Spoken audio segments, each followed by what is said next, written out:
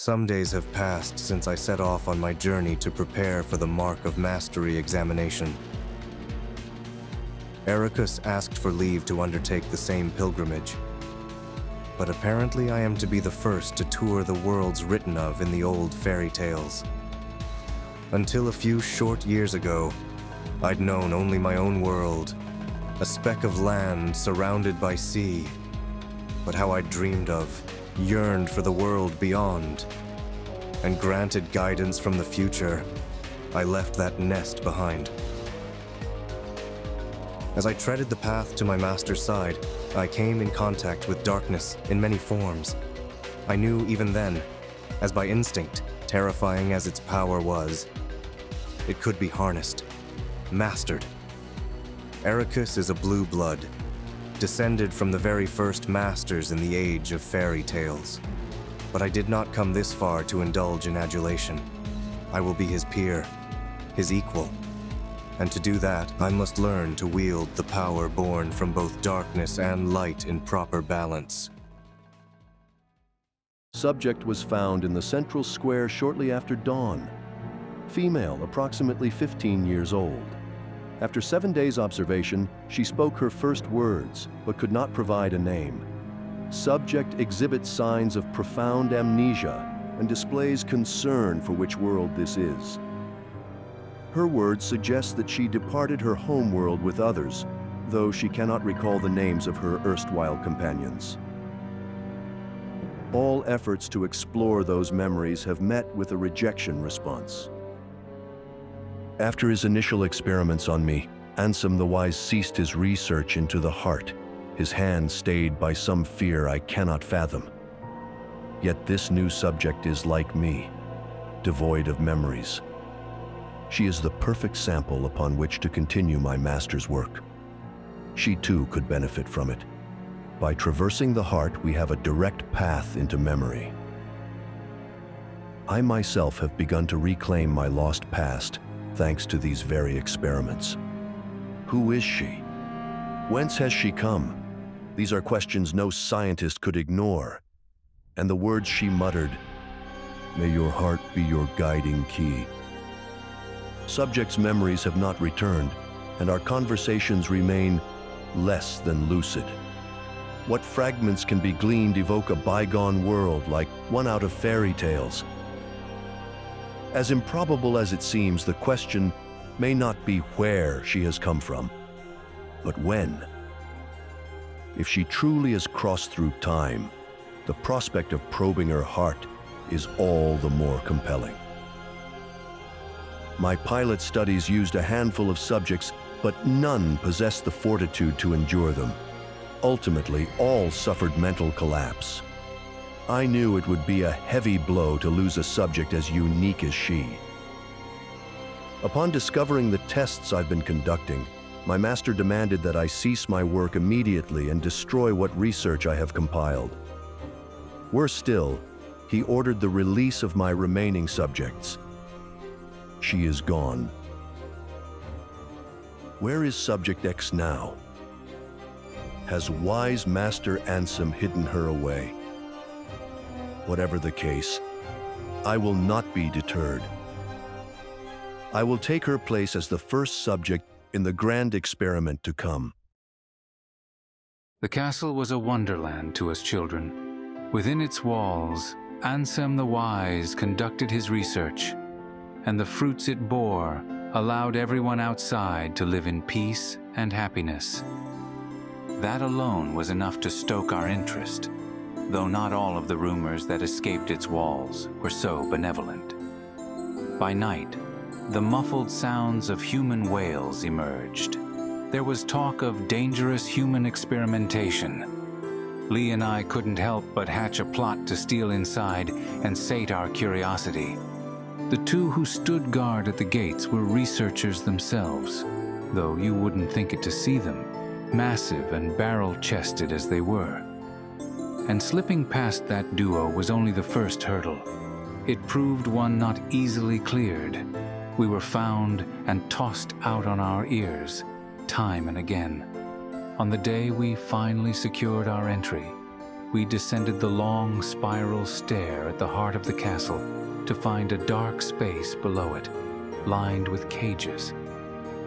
There wasn't light enough to see if they were inhabited, and we were in no position to call out to any occupants within. Yet we could feel it.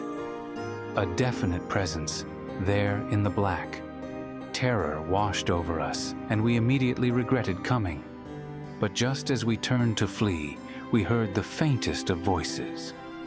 The urge to run was nigh overpowering, but someone or something beckoned us on. There, framed by a tenuous sliver of light, we found her. It was too dim to make out her features. We spoke to her in hushed whispers. Who was she? Why was she imprisoned here? She had no answers for us, had no memories at all. She was an enigma, but I knew I wanted to help her. And so we continued our infiltrations. Most of them stopped short at the castle gates. When we did manage our way inside, we spoke with her. That was all the comfort two children like us could offer. But Lee had other ideas. He was determined to free her. We slipped into the castle that day, knowing only that we wanted, with all our hearts, to save her. But we did not find her inside on that day or the next, or any of our subsequent visits. Had she been moved? Had we simply imagined her? Lee and I knew there was only one way to be certain, and so we stand before the castle gates today. Not as trespassing children, but in order to become Ansem the Wise's newest apprentices. Following my erasure and my recompletion as a human, I did not awaken right away. Perhaps the damage was exceptionally grave. Even after waking, I remained in bed, pondering my next course of action.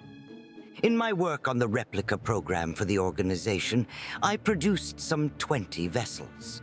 Most of the early results were failures. Not one of them granted a number. The first success to emerge from that early lot was the Riku replica. Subsequently, Shion, number I, was essentially indistinguishable from a natural human, though she became unstable due to the influence of others. Using those two as my foundation, I worked to construct a number of nigh-perfect replicas.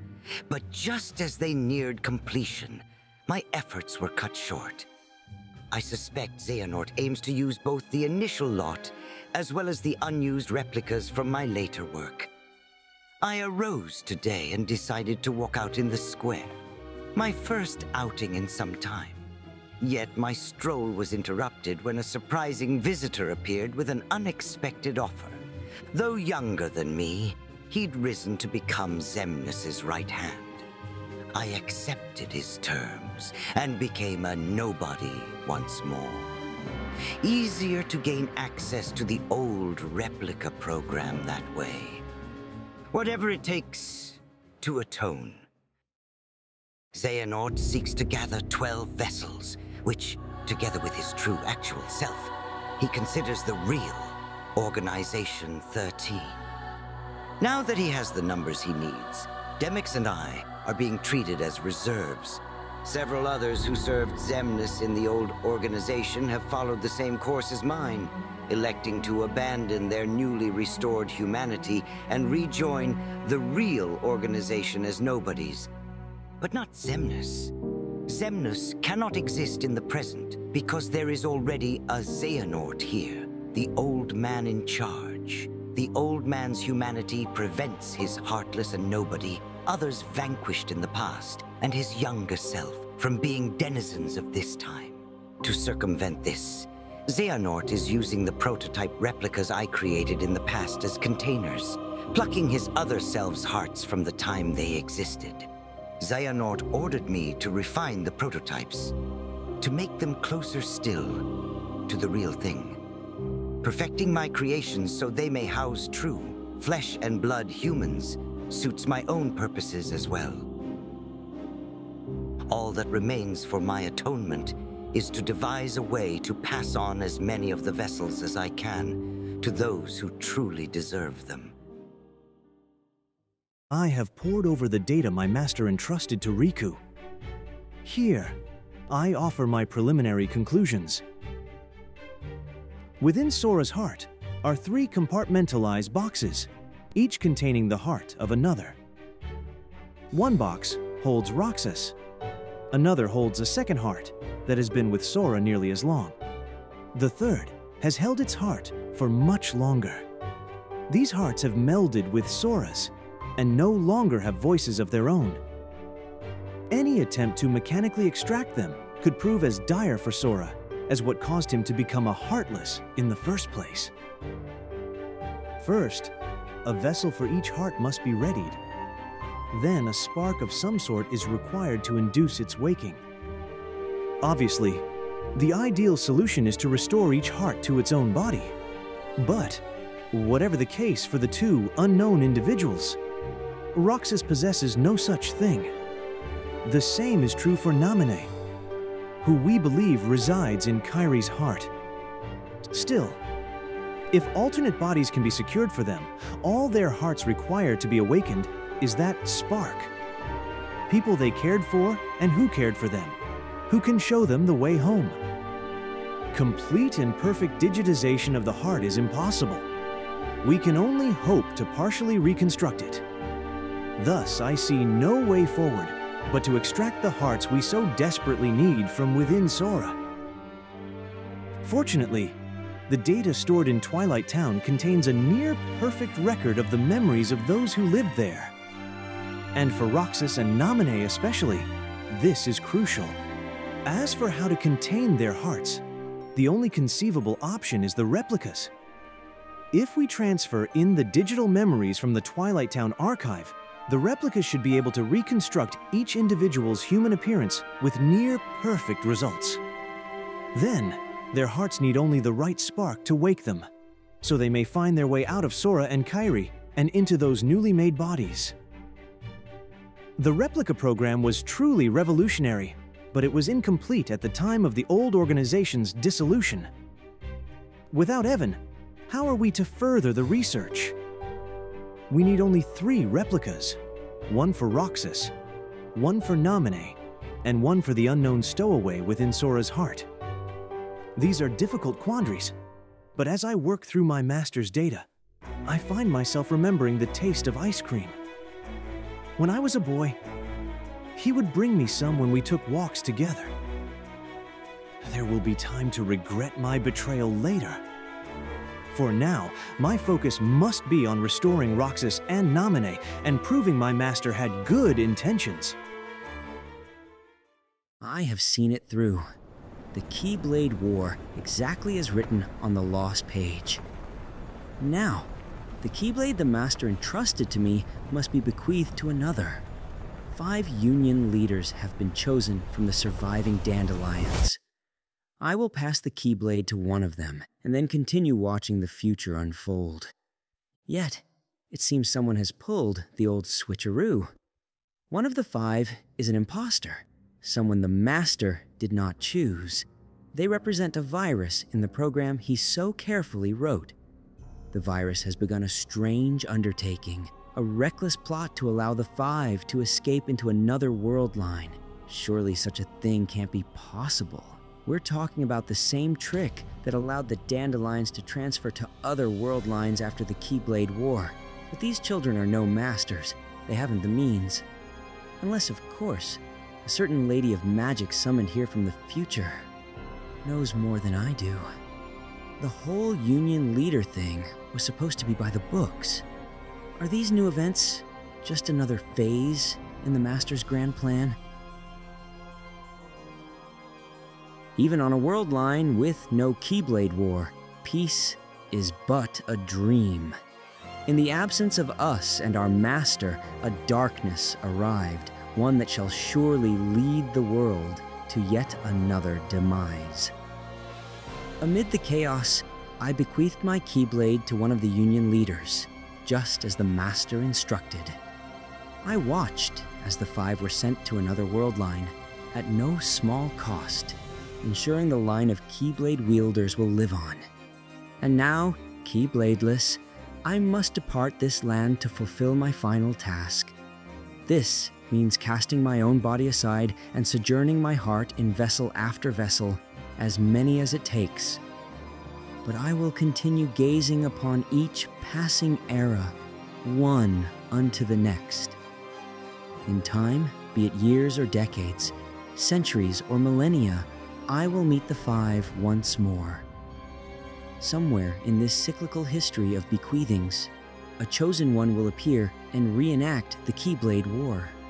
When this scapegoat arrives and takes my Keyblade in hand, this will be the time to take the stage and finish my role. The Lost Masters will awaken. It seems this body, this name will be my last. The lives I have lived over the ages could fill volumes, but for now, I must focus on what matters most. The Keyblade has been successfully passed down generation to generation, and it seems a Keyblade master devoted to the darkness may finally arise. Until now, I have watched over the course of events from a distance. Perhaps the time has come to intervene. I need only play the role of a fool desirous of the Keyblade's power. I will don the mask of his ally in order to keep watch over my Keyblade from close by. The Gazing Eye, a Keyblade forged from the eye of the Master of Masters. He passed it to me, as I have to others, and through it he can see the future, all that will ever come to pass. Spanning the ages and body after body, life after life, my task has been to keep vigil over the eye as it passes from hand to hand. It has been a long time, longer than I can express. But now at last, the Keyblade War has begun, and Kingdom Hearts will open, a true and complete Kingdom Hearts, born of the clash between darkness and light. I will soon be reunited with my old companions, and in that moment my long vigil will reach its end. He will return.